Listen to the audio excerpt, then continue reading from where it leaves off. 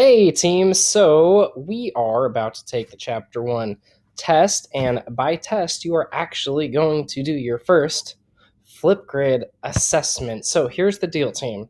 There is exactly 9 different math equations here. You have to do exactly one of these problems. Now, if you choose to do one problem from the top row, well, that you can earn an A. If you do it right, you correctly explain your work in your video, then you get an A. If you choose one from the middle row, well, these are B-level problems. If you choose a B-level problem, you explain yourself, you show all your steps, then you can earn a B.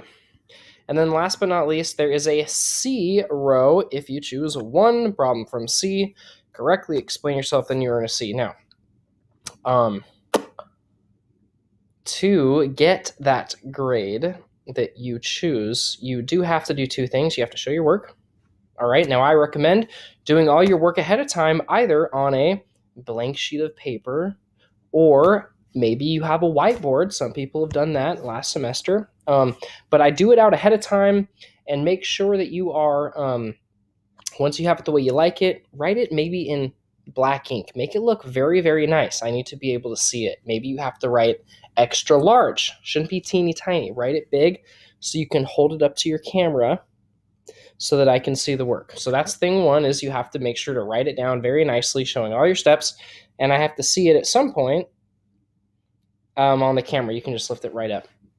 And then the other thing is you have to explain yourself. So I've made a little word bank here, and these are some words. You don't have to necessarily use all of them, but you should use at least a couple of them in order to adequately explain your work along the way.